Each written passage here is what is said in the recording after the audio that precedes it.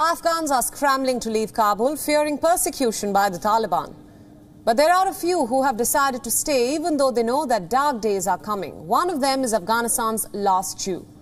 Zebulon Simentov said that he had the chance to escape to the US, but he is unwilling to leave his home. He had also mulled moving to Israel, where his family lives. The 62-year-old had said that the Taliban considers him an infidel.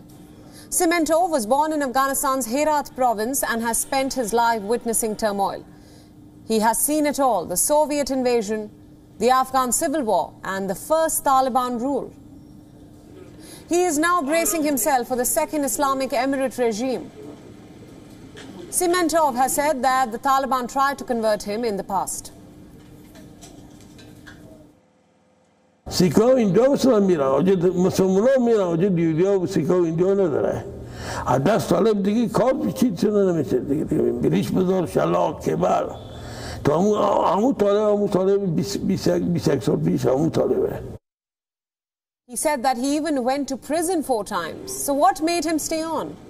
The 62-year-old is the caretaker of the last operational synagogue in Kabul. He said that the synagogue would have fallen into despair had it not been for him.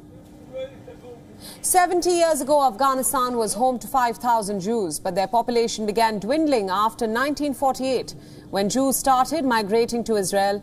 The remaining Jews left following years of turmoil, which culminated into the Taliban's rule. Our correspondent Anas Malik gets you more. The last Jew in Afghanistan vows to stay back and remain in his country, regardless of whosoever rules the country. Anas Malik in Kabul, Afghanistan, for WION World is One. WION World is One is now available in your country. Download the app now and get all the news updates on the move.